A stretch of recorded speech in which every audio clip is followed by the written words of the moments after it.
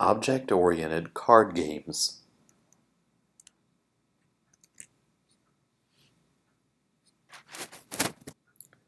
You may recall that object-oriented programming involves the implementation of classes and the instantiation of those classes as objects. We'll take a look at an example of object-oriented programming using cards and card games. And hopefully we'll understand how object-oriented programming can help our programs be easier to understand and more intuitive. Let's begin by looking at a module called mydeck.py. In this module, you'll see we have a class for a deck of cards as well as a class of a card. But these classes are not the first things we see. The first things we see are some global variables. And in these global variables, in which we're using the Python convention of all caps to represent these variables. So these global variables will retain their values throughout the implementation of the classes below. If we're going to be implementing cards, we want to define the symbols representing each of those cards, that is, the suits. And so here, we've set as very intuitively named global variables, club, diamond, heart, spade. We've set to those variables strings, which are a mix of Unicode and ANSI escape sequences that will give us the Unicode characters for club, diamond, heart, and spade in their appropriate colors. So this is basically a string saying, in the case of diamond, saying start printing in red, print out the Unicode symbol for the diamond, and then stop printing in red. The suits we then define as a tuple, club, diamond, heart, and spade, referring to these global variables above. The values we give as a set tuple of strings, ace, 2, 3, and so on, up to jack, king, and queen. And then we come to something that may look a little different. This is still a class, but it is inheriting from integer enumeration, which at the top we imported from the module enum. So as the comment says, an enumeration of card ranks such that ranks are coded as readable names, and we'll be able to access both the names themselves and the values that they store. So this class, card rank, is basically a listing of all the possible ranks a card may have and defining an integer value to them. Why would we want to do this? Because we'll want to be looking in the code at names that are more intuitive as to what a playing card rank should be, rather than to a number which may be arbitrary. And we'll see that we can perform operations upon the numbers that these intuitive names represent, 11, 12, 13, 14. But in the code, we'll see them as jack, queen, king, ace. How do we access the data in an enumeration? Just like we would in any other class. But notice here we're not instantiating card rank. We're simply referring to that enumeration. So in this dictionary of ranks, the string 2 gives us a card rank of 2. King gives us a card rank of king, which in this case is more or less an alias for the number 13. Okay. Then we come down to our class card. Represents a single card in a deck.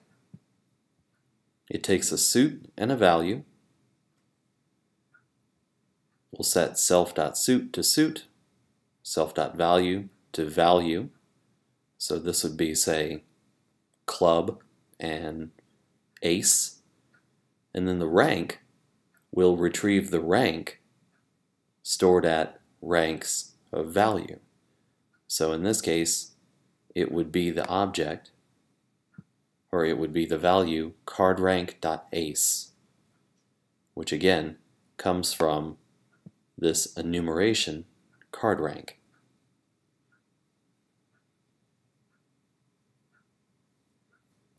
You'll notice that we've also got a string method inside the card.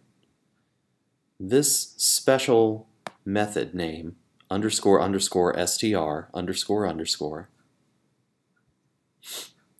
is something that is given a default value. This method is given a default implementation by Python, but generally what it returns is not intuitive. And so what we're doing here is overriding the method. We are overriding the string method inside the class card to return something that is much more intuitive to us. Otherwise, we'd see a string returned by the Python implementation, default implementation. That makes no sense. And that's it. That's our entire card class. Okay. Then we come to a shuffled deck. It holds 52 unique cards. We set deck as an empty list, and then we iterate over each suit and each value to append a card of that suit and value to the deck. And then we use the method shuffle from the random module, which we imported above, to shuffle that deck. The last thing we have is a draw method that says return self.deck.pop. So we're simply popping the top card off of the deck and returning it. Okay, so these are our classes, card and shuffled deck. Now, why don't we play some cards, and we'll see if we'd like to make some changes to these classes along the way.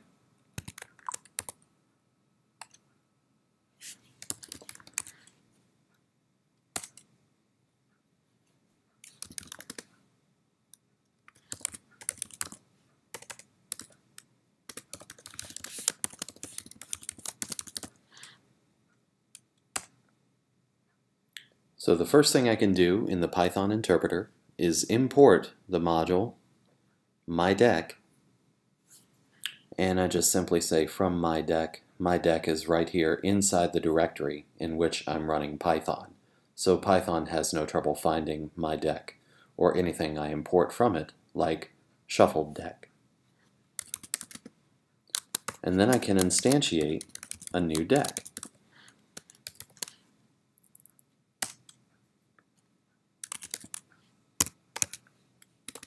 And then draw a card from the deck.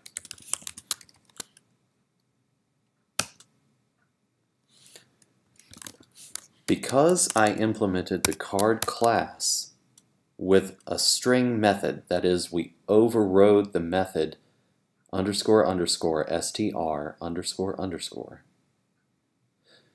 when I try to print a card, I will get that string representation that I told the string method to return.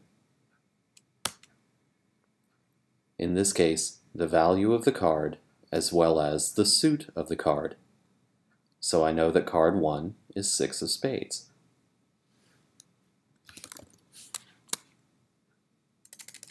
Let's draw another card.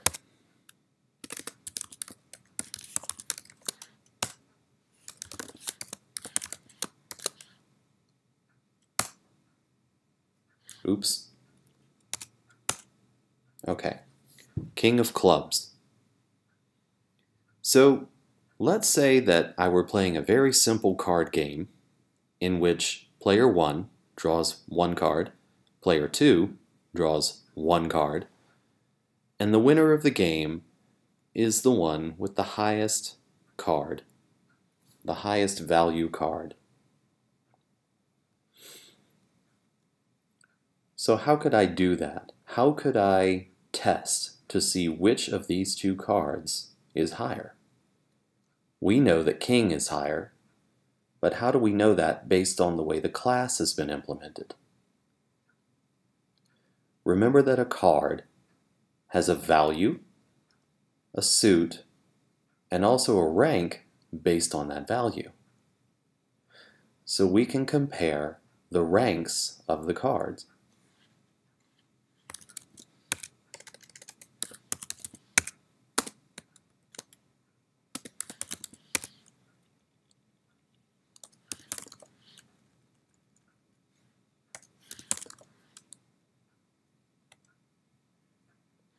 Okay, the rank of card 1 is less than the rank of card 2.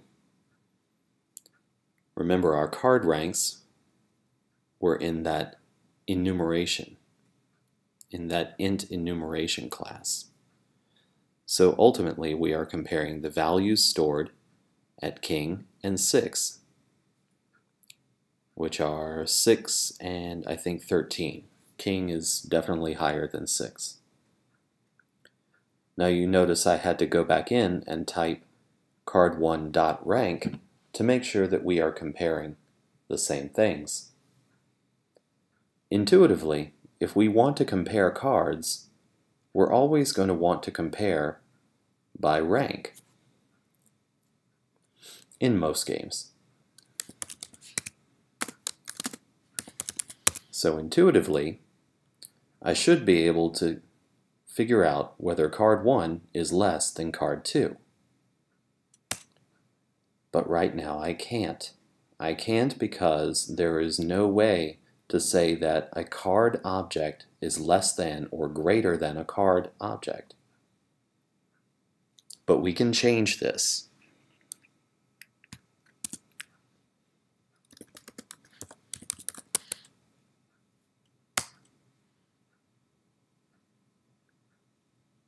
In the same way that we overrode the string method, we can also override other methods inside of a class. So if we want to be able to compare two cards, we can make that happen. We override the less than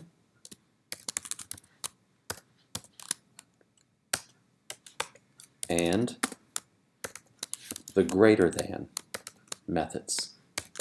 And these are not the only ones you could override. We want to return whether self.rank is less than other.rank.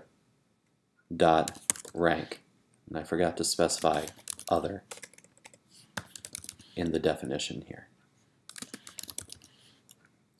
But what we're doing here is overriding the less than and greater than operators such that they will work for card objects.